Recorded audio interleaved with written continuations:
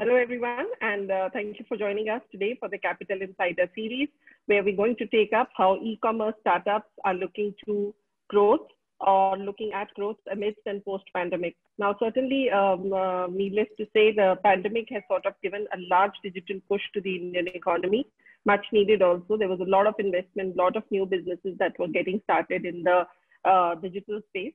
But I think with the pandemic, the right push, the right customer adherence to these businesses is now taking place. So we are talking about a very interesting subject today, which is how e-commerce is going to play out, particularly post the pandemic, given the fact that e-commerce has become such a big gainer out of this pandemic in one sense. It's an industry which got the required push. But nevertheless, there would be some winners and losers in this game. And then there would, of course, be a completely new set of e-commerce players that are likely to emerge from here. So we're joined today by Anirudh Damani, who's the managing partner at the Artha Ventures and Artha Venture Fund, and he is going to talk or tell us more about what the e-commerce startup for India looks like in the coming years. So welcome, Anirudh, and we're delighted to have you here as we really sort of figure out and try to it's been the e-commerce has always been a topic of discussion, a topic of debate for the longest years, for the last 10 years for sure. I can tell you, I've done some countless number of, on stage and on screen webinars on this. But what is really interesting is that the market has completely changed, and it's now looking at very interesting as to how e-commerce is likely to play out in the coming times. And you, of course, have a great portfolio of e-commerce companies yourselves. So, let me start with a question that, given the pandemic is now looking on the receding side, while of course the numbers are growing, but still that's what the government is hoping that now they will grow and sort of come down.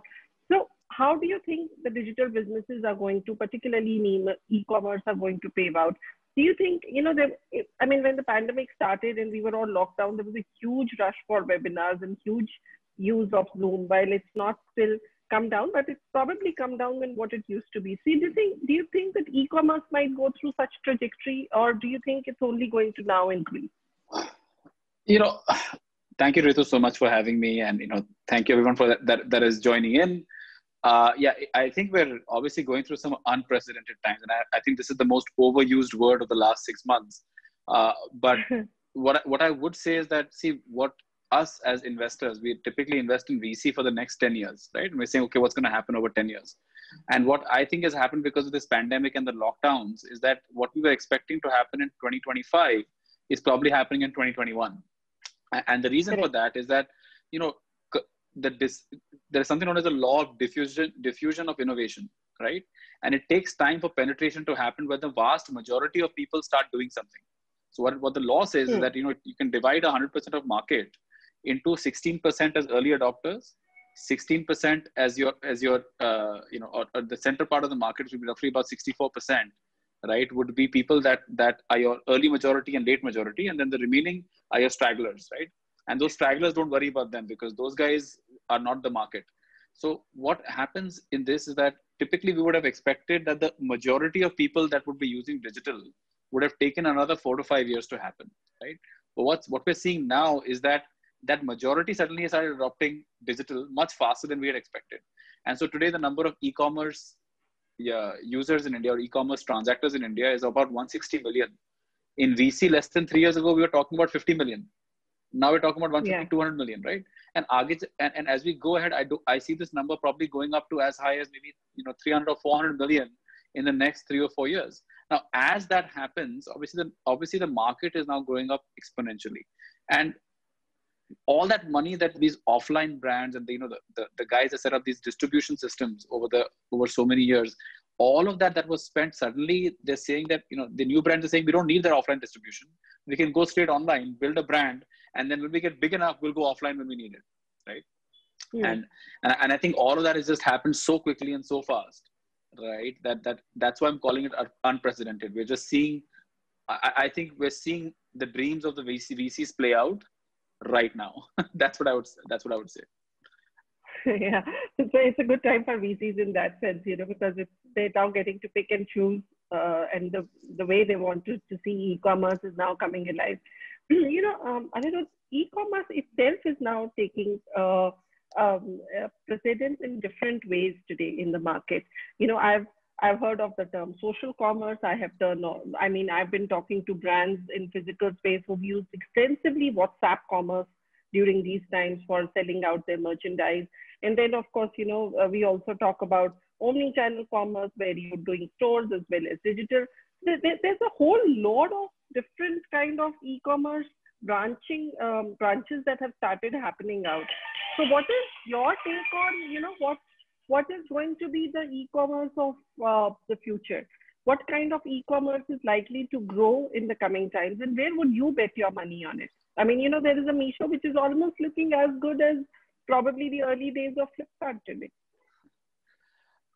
See, the key word is obviously commerce at the end of it, right? That commerce means that transactions need to happen. So in many ways, Meesho to the world, and again, they bring a very different flavor to the market. But if you ask me where the real value is going to be, it's probably direct to consumer, right? And for that, while it's important for people to have platforms, right? And people have created platforms like a Purple where we're investors in that platform. But eventually the value of that platform is now getting driven by its own private label, right? And that's going to be the future. Like if I look at Walmart, for example, the world's largest retailer, as they call it, most people may not know that they also have their own private label brand called Great Value that drives almost $28 billion a year in sales. There are 18 brands that do $1 billion a year in sales themselves, right? So when there is the world's largest retailer has to also have its own private label besides selling other brands, right? It's a message to everyone trying to do e-commerce that eventually the valuation is going to come from selling your own stuff, right? Because no matter how much you sell for other people, there's only going to be a limited amount of margin you can get out of that, right? The real margin, the real customer loyalty, and the real recall is not going to come by saying, I bought off Meesho. It's going to be that Meesho's brand was sold on Meesho, right? And I think that's what, if you look at everybody, right? Even Flipkart, Amazon Basics, all of these guys are creating their own brands to sell on their own platform. Sure. So, you mentioned the term D2C, and I was going to come to it, which is direct to consumer brands. And we've seen a big upsurge, particularly if I look at in FMCG, in food, in health and beauty and wellness category. There have been multiple brands which have come in, and they're like across categories. They're Ayurveda is being played out in a very large way today, which is of course a very Indian thing as well. So, do you think the D2C market is likely to see large growth? There are going to be brands which are going to be really big. Is there a unicorn story somewhere in D2C, or do you think it's more the product can only sort of do a limited size of business? And also, I would love for you to tell us that, is it a product story, D2C, or is it a product plus service story somewhere? What could largely make the D2C market bigger? So Ritu, I'll first of all say that I'd never look at a company whether it's going to be unicorn or not, right? What I'm really interested in any company is that how much money can the company generate for itself and what multiple of investment is it going to give me, right? If you become a unicorn and I only made 10x on the investment, I'll not be very happy versus if you became 100 million and I made 100x on the investment, right? So for me, it doesn't really matter whether you're a unicorn or not. But to the other question, as for where D2C is headed and what is going to play out. So I think we need to also think that D2C is going to be a suite of products rather than just one product, right? And I think there are going to be many winners in this, and there is a massive market out there. So what essentially has happened is, first Jio reduced the access to internet rates. We have the lowest internet rates in the world, right? We're sitting at $0.25 per gigabyte in India, right? Versus the world pays about $5 or higher. And then we've got GST, which means now we can transport goods from any state to any state, right? And it is easier to now transact for an Indian within India versus Pele. There used to be a market where it was cheaper for you to export something to Dubai and then import it back to Mumbai, right? Rather than sending something from Trivandrum to Mumbai directly, right? So I think these things, and then what's happening with D2C today and the whole pandemic is just made it much easier for somebody with an Amazon seller account and a GST number to now start transacting online, right? This was not there earlier. And I think this is the story that is going to play out. Like if you're looking at D2C and you're talking about what's going to get big, the biggest part is going to be, can you first get the sales? And if you want to drive valuation for your company, can you get those sales back on your website? So you can use Amazon, you can utilize a Flipkart, you can utilize Purple, you can utilize Nykaa, all these platforms to get your initial customers on board, because the customers are coming there any which ways for products. But eventually, how many of them are going to come back to your own website and transact through your own website? That is what is going to drive valuation, if in that sense, right? And I would say that any self-respecting brand thinking that we're going to make it big should be targeting at least 50% of the sales coming from their own platform, right? Which is their own website, and the remaining 50% could be through these distributors, whether it is online or offline. So is it?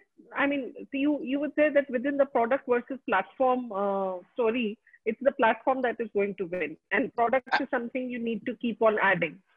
Absolutely. At the end of the day, the platform is going to win because people are going to come there for more than one thing, right? And it's the same thing with the app story, right? We had so many apps. Now, if somebody wants you to download another app, you're going to groan about it, right? Yeah, one more app, right? Today, my phone has over 150 apps, right? How many apps can I really open? And if I really go back and look at it, there's probably just 15 or 20 apps that I really use. Everything else, yesterday I was just going through, I was like, I still have this app. I don't use it, right? And that's the thing. How many different websites are you going to have to discover products, right? But once, I think, like, let's say if you get used to a certain brand of nutraceuticals, right? So you might buy it a few times on Amazon, right? But then you might, can the nutraceutical brand actually bring you back to their own website through a discount or through some scheme and say, I can provide you better service at a cheaper price through my own website? And if you can do that, I think that's where the valuation drive will happen for you.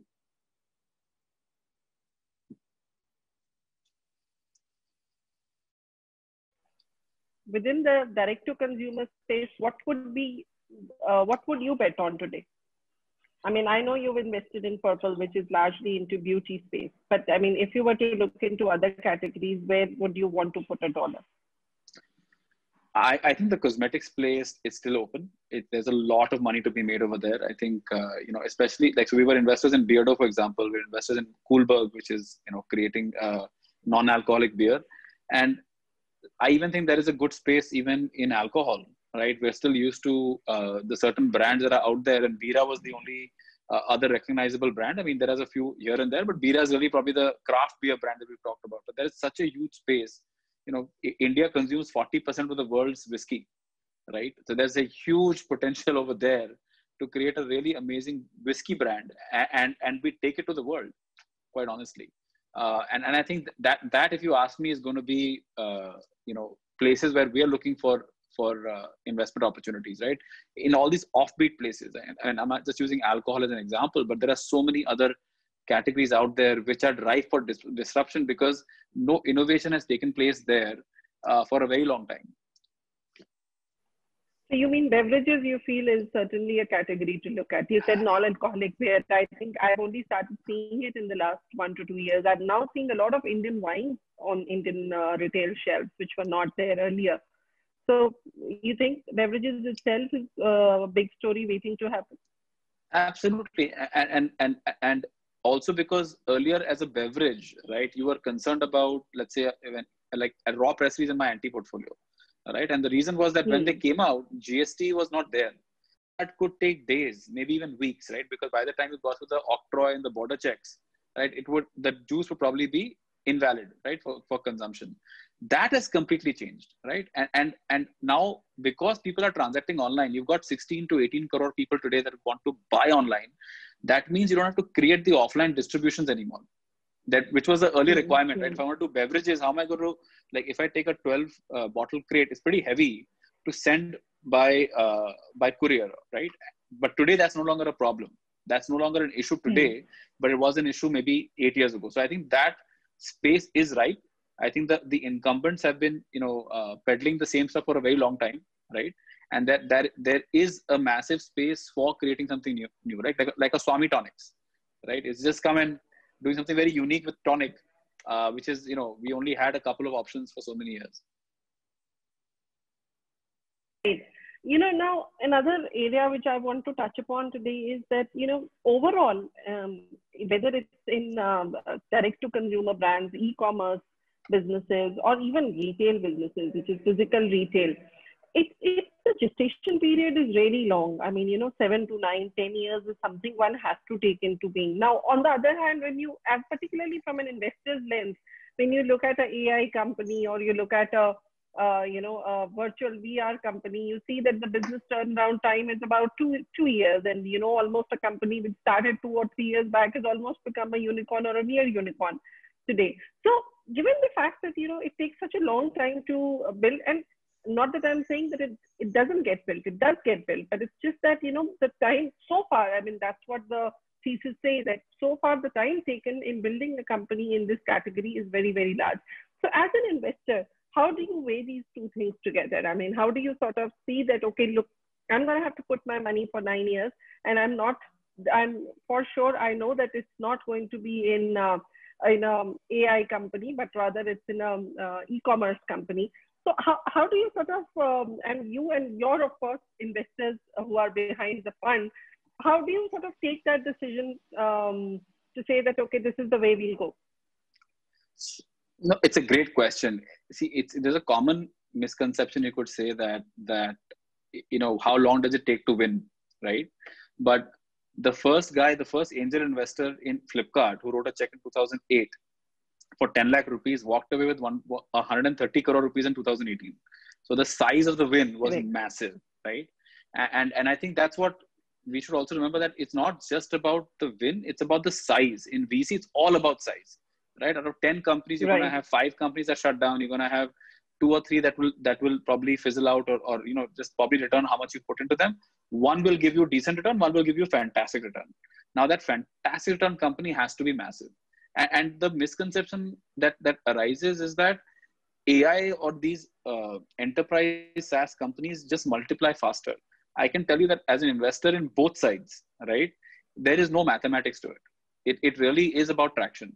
So at the end of the day, the company that gains the fastest traction will get the fastest valuation multiples also. So if I look at an Exotel, which is in our portfolio, it is doing so fantastically well.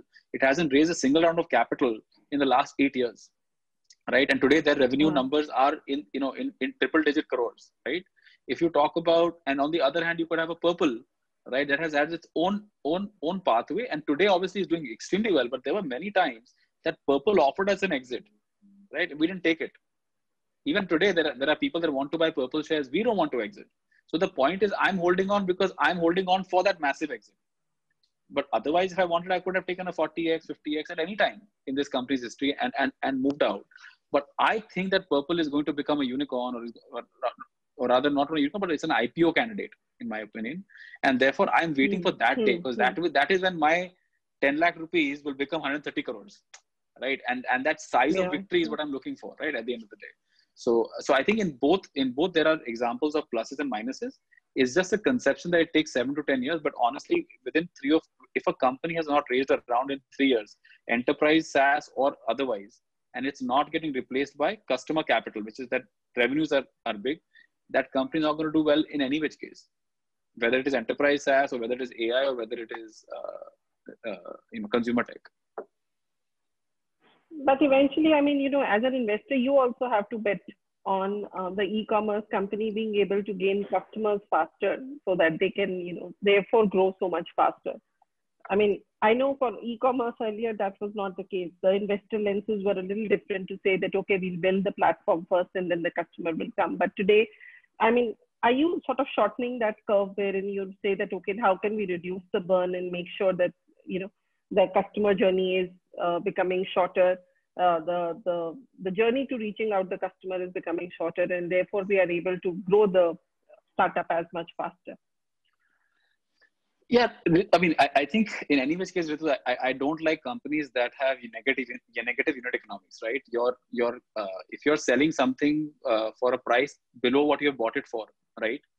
Then that company is not creating any value in the first place, right? And therefore is not even able to communicate value to its customer base, right?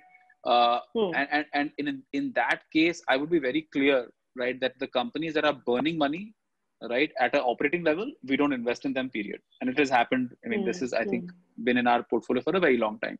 Net burn typically comes from investing in capital assets. And now, earlier for a Flipkart, as we discussed, before we started, was that was because they were investing in the capex that wasn't there in the country, right? Which is like, where are the hubs? Where is the overnight delivery? Where is all of this cash on delivery network that is created? Nothing was there. They created that, so therefore they had to spend all this money that was not in the operating side. It was really on the tech side or the capex side. Today, you're going to spend money in basically saying, okay, where is my customer base? Where can I find it? How do I create a hook that it comes back to me again and again? And there is some marketing capital you have to put in over there, right? But it cannot be forever. It cannot be a line item that says, you know what, I'm going to spend 25% of my sales on marketing, regardless of what is going to happen, right? And that's where the companies falter, because that same percentage, which looked very small at 2 crore, let's say 2 crore ARR, you're spending 25% on marketing, 50 lakhs.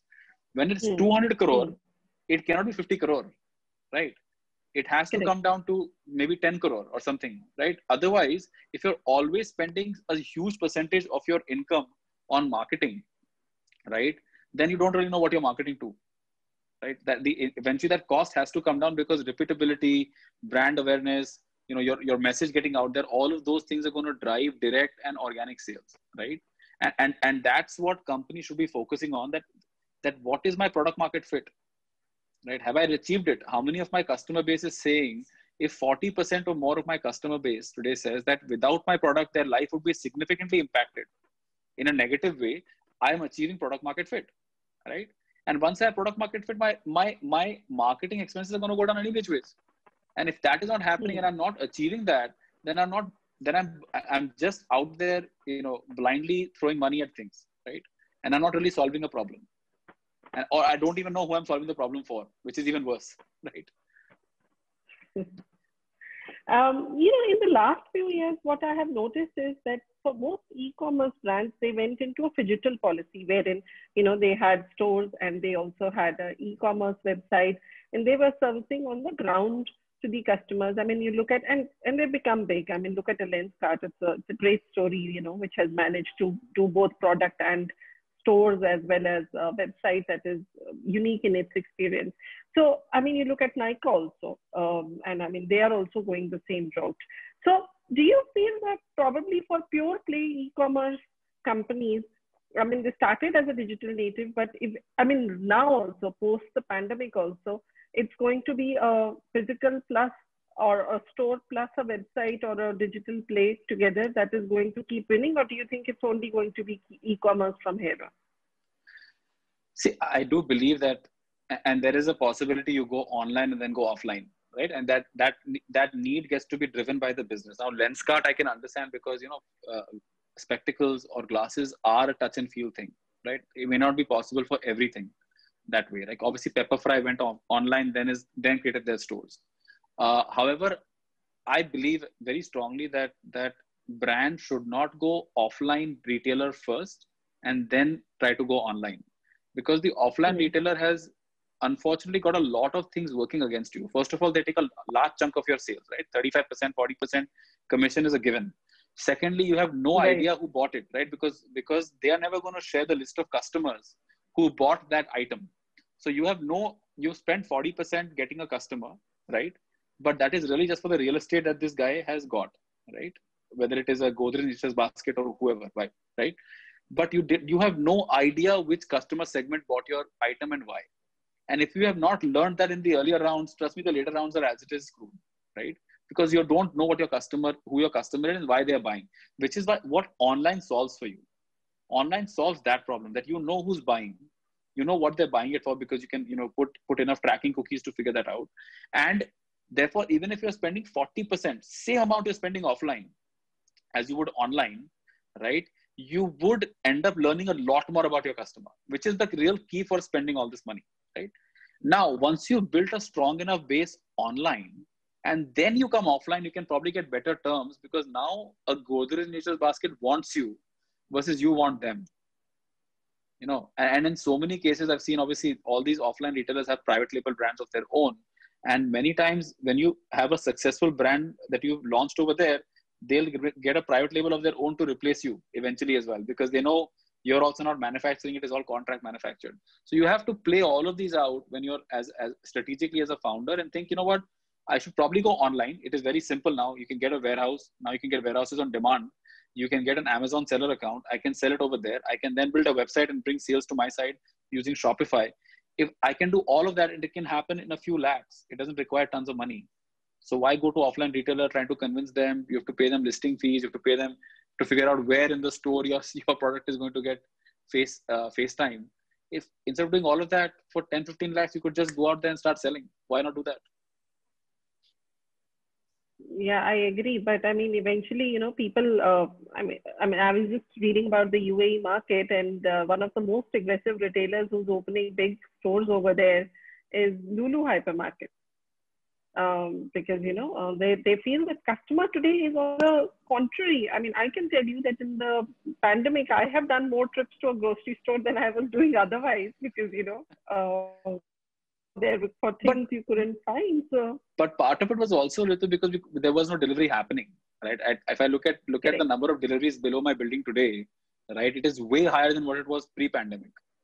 So in that sense, that sure. There is a significant shift because, and unfortunately, this is because also the virus, you just don't know how it's spreading, right? So do you really want to go to a hypermarket today and stand next to somebody you don't know, and then land up getting an infection, coming back home and probably passing it on to someone else, right? And I think that is what is driving people to buy online, right? That's why Swiggy is doing so well in the post-pandemic world compared to what it was doing earlier. And we have restaurant investments as well. So in that sense, I think at least for the next year, I don't see this behavior really changing in a big way, right? Yes, you will have people that still have to go to the store, and the segment of market will still do that, right? But I think a large chunk of the market that owns a smartphone today is moving, and almost 25-30% of the market is already transacting online, and that number will only go higher as these coronavirus numbers keep on going. If they hit the crore mark, you can imagine how many people would rather not go outside than sit inside their home and transact, right? It's just safer. Sure. We have a question here from Aman Pandey. Can we give Aman Pandey the mic? He can ask it himself, actually. Aman, go on. Please unmute before you ask. Yeah, go on. Hello. We can hear you. Hi, sir. So, our startup, I have raised a question.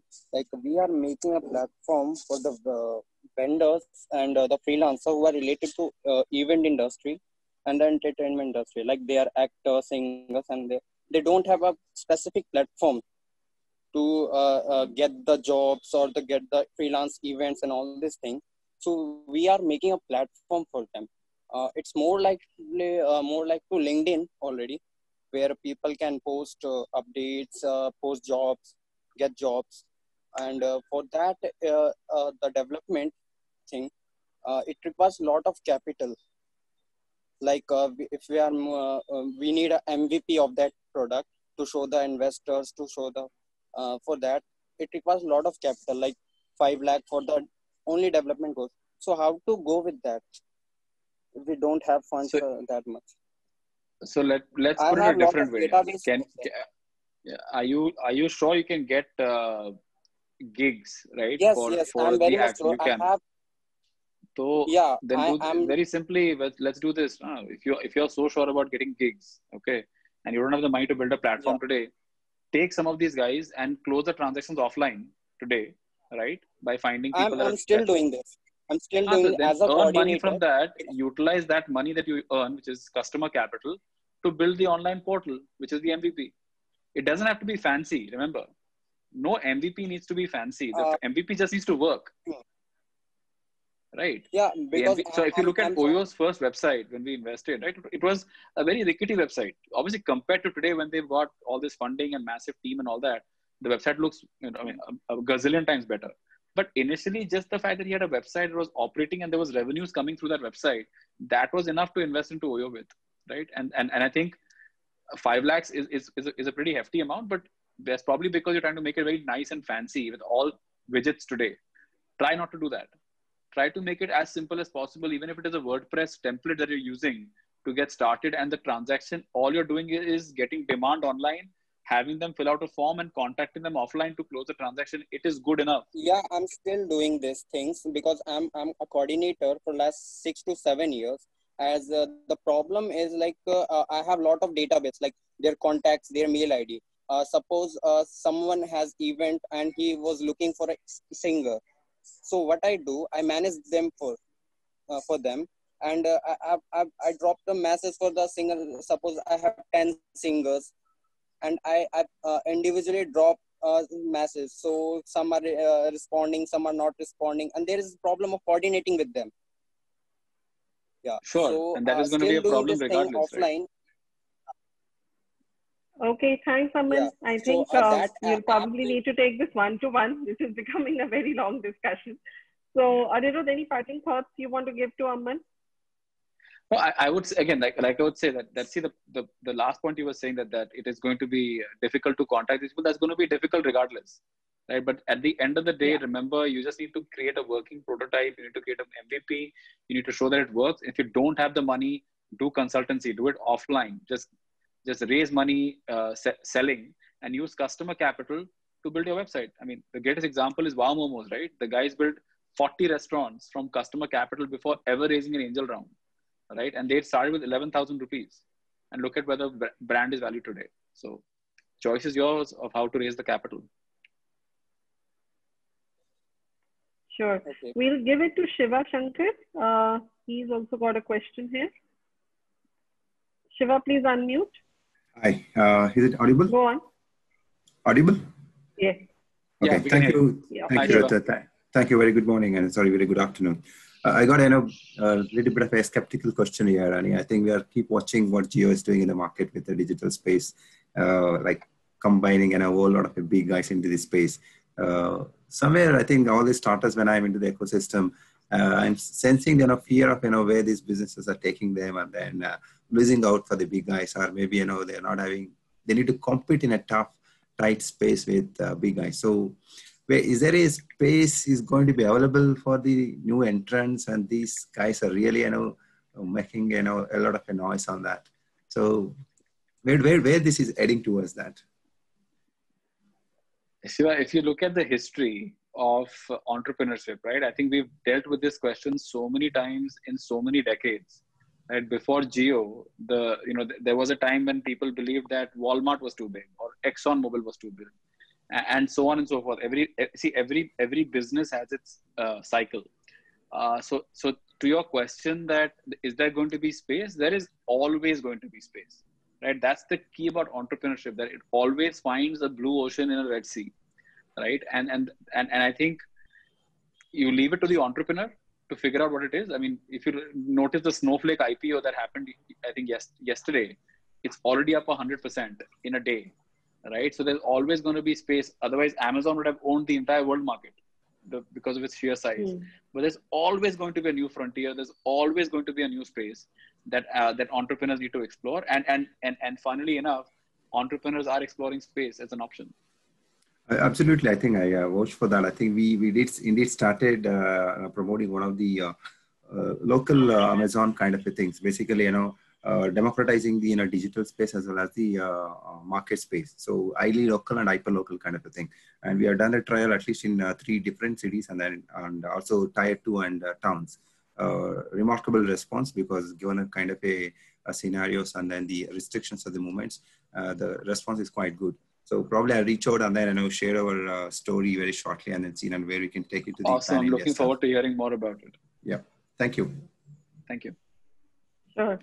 So, Anirudh, one question I would love for you to tell us is that how is it that you have been sort of advising your own portfolio startups during this time? I mean, I'm sure some of them would have done very well given the fact that you have a massive e-commerce investment, but some would obviously be seen as non-frugal investment spent by the customer. So therefore, he doesn't want to, at least right now, put his dollar over there. So how is it that you're advising your startups to hang on, to stay strong, to keep the business going, and not essentially sort of get carried away by the market sentiment, which is obviously not the highest or the most positive at this point of time? So again, different startups. I'll talk specifically about e-commerce startups right now. I think, and especially because they're selling digitally, right? So there was a time when we started the pandemic. We obviously, had a 21-point action plan for all our startups to corona-proof themselves. And a lot of that advice was reduce your fixed expenses, cut all discretionary spending, let people go if they are not aligned with the long-term business plan, right? Or with the short-term business plan for that time. Because we just didn't know how we're going to come out of this entire lockdown, right? This was obviously at least I have never seen a lockdown in my lifetime. So many of us don't really know, right? How this is going to pan out. But now that this entire lockdowns are opening and you're seeing the kind of traction that is there in the digital economy, we're telling them to go big, right? And I'm telling my founders that if you figure out your unit economics and you know how to sell and you know what your target customer is, this is the time to really go large. Because by the time offline distribution comes back online, right, can you get these customers to permanently shift their transaction behavior online? And if you can do that, I think there's such a huge market available. I mean, think about it. There's in India today, we only 1.6% of our retail sales comes from online. 1.6%. In the US is 16%, right? And India has always galloped through these kind of things, right? So I think there's a huge potential available. We've got about a year and a half, as if you're a D2C brand or you're on the digital economy side, to really upend the offline player, because it's going to take them that much time to come back online. Sure, but I mean, now given the fact that we are not in a lockdown now, but nevertheless people are working from home, how is the action point? How are the action points different today versus what they were, let's say, in April, when we were in a very, very strict lockdown? So right now, of course, there's, of course, needless to say, there is unemployment today, which is higher than what it has been for India in many, many years. So therefore, anyway, customer spend is going to be less. The customer is going to be very tight with his money. So how do we sort of get out of that phase? This is the second phase that has come. The first phase was, of course, that, we're in lockdown and everything is stopped. Now, second phase is customer is not ready to sort of go out and start spending as much. So what then? There are two kinds of customers there as well, to be honest, right? There is also people that are getting hired because a lot of these startups have got funded and they've done mega rounds. They're out there hiring. There's a hiring spree right now in Bangalore, right? For example, because everybody's, there's so much money now getting pumped in. So there is people who are getting hired as well. But I do understand when you're saying that there is that middle economy that hasn't really come into the digital side, which is the one that is impacted the most, right? But even there, you've got these reskilling companies, you've got these startups who are creating these online platforms. This is, let me reskill you as a developer or reskill you into some way where you can be part of this gig economy again, right? And start earning money. Look at the drivers out there, right? There's going to be 300,000, 400,000 drivers. They're going to get required for all the deliveries that are required. So, it's always, it's the way, do you see the glass half full or half empty? I think that's really the question that we're looking at over here. But yeah, when it comes to now, let me tell you that what we've realized during this lockdown, and because of this work from home scenario, that the CEOs of large companies have so much more time than they did when they were traveling around everywhere, right? And we're able to actually tap into this potential. And it's been amazing, right? We've been able to get through, we just did yesterday a showcase of 6 of our startups to the largest financial services player in India, where their entire C-suite was sitting on the presentation for 2 hours, right? Yeah. Pre-pandemic, putting 5 of those people into a room would have been impossible, right? Today it's easy because everybody can do it on Zoom. So in that sense, closing a transaction is so much more faster today, because this whole Indian mindset, unless I meet you, unless I shake your hand, unless I know you, I will not sign on paper, or I will not do a transaction. All of that has gone for a toss, right? Today, people are signing term sheets. We've signed up LPs. Crores of investment is happening without people actually meeting. So that is a permanent shift in.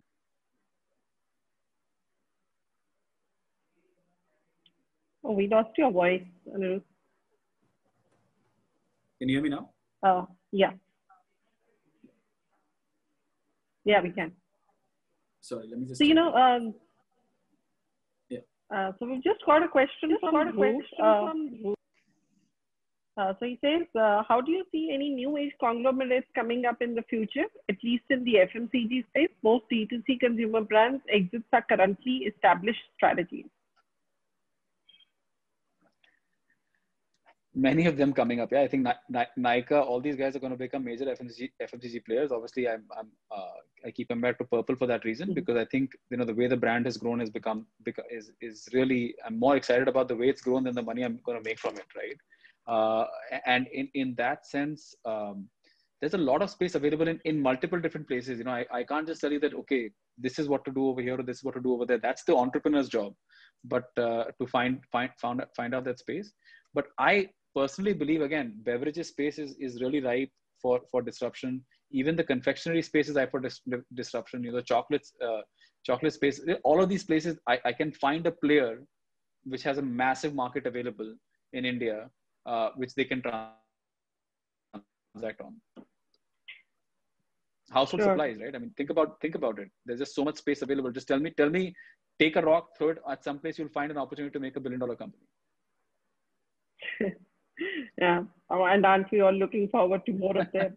So, you know, you mentioned that, you know, it's so much easier today to probably for startups to go out and present because then you don't have to really fly anywhere or physically go there for a meeting. So, I mean, how do you think in e-commerce, I would say particularly, and this is something I have noticed, is that it has been less on the receiving end of capital, while there are lots of other companies, you know, whether it's in gaming particularly, I would say, has got a lot of funding in this pandemic. And then there is AI, and then there's a whole load of deep tech that is getting a lot of funding. Health tech, ed tech has, of course, again been another winner. But e-commerce, I felt, has not probably been getting as much dollar value as the rest of the technology side. So do you think any specific reason for it? And I mean, do you think maybe another 2 months down the line, that is, so investors are weighing this up, and maybe 2 months down the line, it's going to be more, work out more on the e-commerce side? Actually, Ritu, I think the thing is that most of the founders don't want to raise money, honestly. Many of these founders, and without getting into names and specifics, have actually become profitable. They're actually generating so much cash in today's day and age that quite honestly, they don't want to raise money. They're saying, listen, why can't I just use this capital that I have and grow my sales, right? And then get a higher valuation in the future. You know, and sure. These are quite active discussions that we're actually facing, where one of the companies we're investing in today, because we signed a term sheet pre-pandemic, right? That's why we're able to complete the transaction. Otherwise, the sales are up 4x during the pandemic. Like post-pandemic, what the number they had in Feb, they're already 4x of that today. And it is not just one of them. This is a story in many of them, you know. And I think that's why you're not seeing so much over there. This has now become a market where it has gone from an investor's market to a founder's market. Now the founder will decide whether he wants money or not. Because another form of investing or another form of money he can raise is debt. Because now that he can see the cycle working, right, where he can see, okay, if I put in money, I can return the money back in 3 months. Why should I dilute my equity position? And there are so many venture debt funds out there, and even NBFC sitting on capital, willing to give it out. If I can raise capital even at 15%, isn't it cheaper than giving out equity, where the expectation of the investor is probably 35-40%, right? And keep it for myself as the founder or as the shareholder of the company. And I think that's what's happening. That's why you're not seeing all the rounds have happened. I would not say nothing has happened, but rounds have happened. But actually speaking, they don't need the money. They're not looking for money. So you have to go and convince them they have to take my money. Otherwise, they don't want it. Sure. And have you been able to do some investments during this time, during the last 6 odd months? We've been more busy in the last 4 months than we were in the first 2 or 3 months of the pandemic, because we were focusing on saving what was there in the portfolio. But in the last 4 months, we've completed, we've got 7 rounds that we've done. We've done 2 rounds within the portfolio. We've completed the investment, which is, Dalchini, we've completed. The second one we're about to announce. We've completed a round in EWired, which is a fresh investment we made. And there are 4 other investments that we are currently at documentation stage. So you should be listening to, in the next 45 to 60 days, you'll probably hear, all these announcements of the rounds that have happened. Sure, and we're absolutely looking to consuming those things as well, not just hearing that about that. Now, looking forward, I think Thank you so much. I've always believed that the best time to invest is in a bust when nobody else is investing, because that's the best time to find amazing deals at amazing prices, and that's why I'm super excited. Yeah, me too. So thank you very much for joining us today, Anirudh. I think this was a great talk. And, I've realized that whenever I've had a chat on e-commerce with an investor, it always gets into a debate because, there's so many things that can always sort of get into a conflict of discussion. But I think very interesting times. And you're right. You said earlier that a lot of today it's better to be online and then go offline if you have to. But from going from offline to online, as I'm realizing and talking to a lot of physical or store-only brands, it's extremely tough for them to sort of pave out a complete way as to how they will go online and create that kind of business. So this talk is actually going to be there on Facebook Live. So anybody who has more questions they want to ask from Anirudh, I'm sure he'll give us 5 minutes of his time and probably take and answer those questions. So keep those questions coming on Facebook Live, and we look forward to more such talks. And particularly, Anirudh, we would love to talk to you next time holding those products and actually having the taste of that beverage, that you were talking about, the non-alcoholic beer and other things. And, it would be so much better to see you in person rather than on a screen when we do this talk. Absolutely. I think sooner than later. I love traveling. Surely, sure. Yeah. Hopefully, we're able to travel very quickly, and looking forward to doing this physically next time. Thank you very much, Anirudh, and look forward to seeing you again. Thank you so much for your time, Ritu, and thank you everyone who was logged in. Bye.